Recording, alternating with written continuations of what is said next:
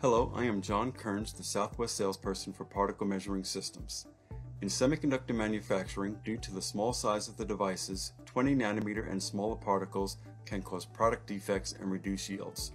We recently visited some customers who were using less sensitive previous generation instruments to help them determine whether the CHEM20 instrument can provide credible and useful data. More sensitive instruments like the CHEM20 require high-powered lasers. For some chemistries, particularly specialty chemicals, the small signal produced by a 20 nanometer particle may not be adequately bigger than the noise produced by the molecular scatter of the sample.